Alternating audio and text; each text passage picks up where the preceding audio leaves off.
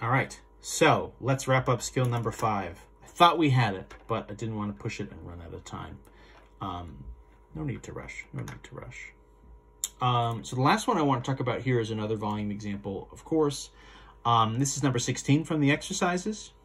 And this is about the volume of air in a tire. So tires are interesting. Tires sort of are cylinders that are turned on their sides, right?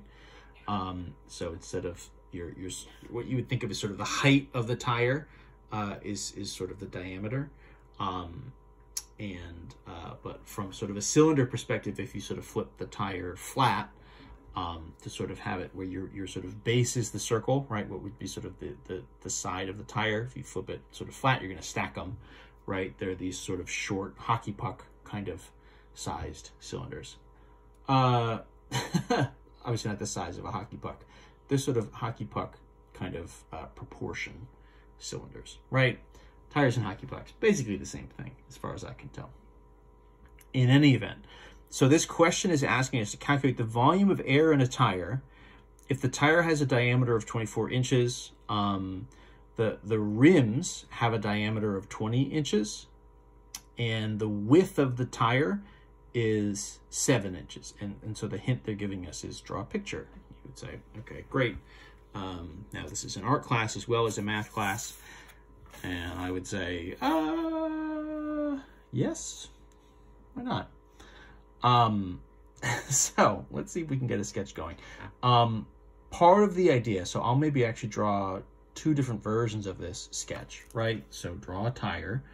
You'd say, okay, well, so it's like a circle, and then there's like another circle, right? And then, right, to sort of make it 3D, you have something kind of like this, right? This is not totally to scale, right? That's kind of your rim. Boy, that didn't really look great. That looks a little bit just like mush, right? But the inside here is your rim. From the edge out to the edge, right, is the full sort of diameter of the tire. And then the width of the tire, right,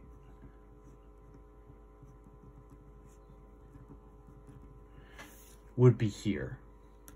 So the idea is, right, in the tire, on a car, the air is contained only in the parts outside the rim, or so rather sort of between the rim and the edge of the rubber of the tire, right?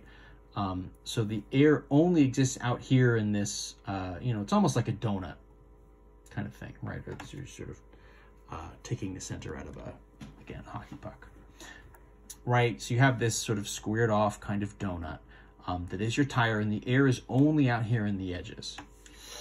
So let me sort of flip this on its side and kind of redraw it.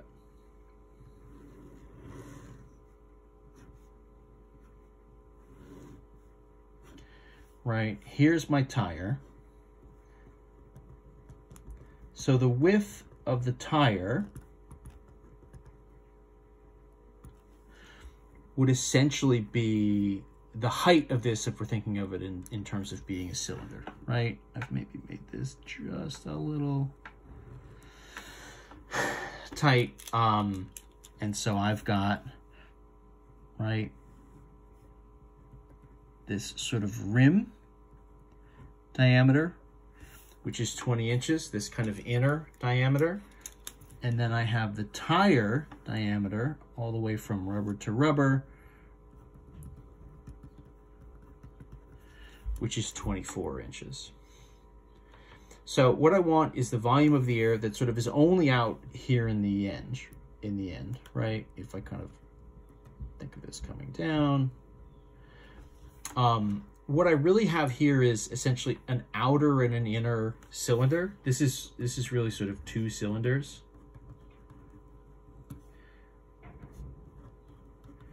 There's an outer one, which is right from the edge of the tire to the tire, and then there's an inner one, which is sort of the volume taken up that is covered by the rim. So this is sort of an inner and an outer cylinder, and they both have what would be the same height, which is essentially our width of the tire, which is 7 inches. So what I need to do here to sort of find this volume, this is kind of a similar type of idea to what we did with the socket, which is sort of find the total volume, the overall sort of biggest version of the volume. So the volume of the air, so that would be sort of the volume of the tire, right? Pi r squared times the height, whoops. And then what I'm gonna do is I'm gonna subtract away, oops, I'm sorry, you can't see where I was writing. So you have the volume of air is the volume of the tire minus the volume that goes with the rim, right? So these are going to be two different cylinders, right? Sort of an outer and an inner. You have this sort of outer radius, that's the tire radius, I'm sorry, the outer diameter, which is the tire diameter, which is 24. You have this sort of inner diameter, which is the rim diameter, which is 20. If I'm going to go radius for the inner, so that's 20 over 2 is 10 inches. If I'm going to go radius for the outer, 24 over 2, which is 12 inches. So I'm just setting up two cylinders. The height, right, is the sort of width of these tires is my 7 inches, 7 inches across, 7 inches wide. The tire flipped on its side, it acts like a height. So just gotta sub all this information in here. So it's about kind of conceptualizing this setup. So this is the outer stuff, the tire stuff, right, which we said the diameter is 24, so the radius is 12 times my height, which is 7, minus pi times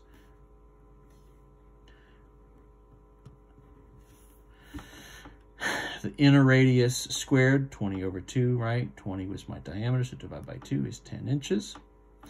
Let's crunch some numbers here, right? Pi is 3.14. What do we got? 3.14 times 12 times 12 times 7. Whoops. 0.14 times 12 equals times 7. 3,165. We'll just call it 3,165. This is all inches, right? So cubic inches minus, similarly, 3.14 times 10 times 10. So we all know that's times 100, so that's 314 times 7, 2,198.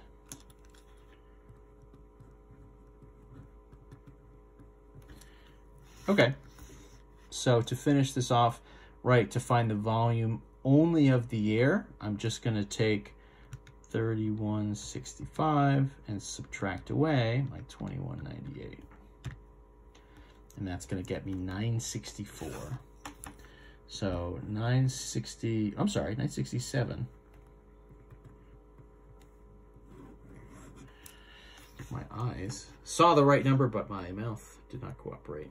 So 967 cubic inches here for the volume of air in the tire. So it's not just the sort of what would be, I guess in some sense, the the volume of the tire. You would probably just say is 3,165. But if I only want to know, well, what's the volume of the tire that only is where the air exists, right? Because behind the rim is whatever the name of the metal piece is that connects the tire to the car. I don't actually know what that's called. And I'm probably not going to think of it off the top of my head right now. So maybe this is a good point to end the video. So the volume of your tire, right, the volume of the air in the tire is that outer volume, right, from the edge to the edge of the tire, minus the volume of the cylinder that goes from the edge of the rim to the rim, right? So you have these almost Russian nesting doll style cylinders, right? The smaller inside the bigger. You're just subtracting away the smaller volume from the inside to be left with that outer volume, that sort of donut volume of air. And there you go. Definitely took longer than the 4 minutes I had left over. So for better or worse, that's that. Skill number 5, volumes. We did it.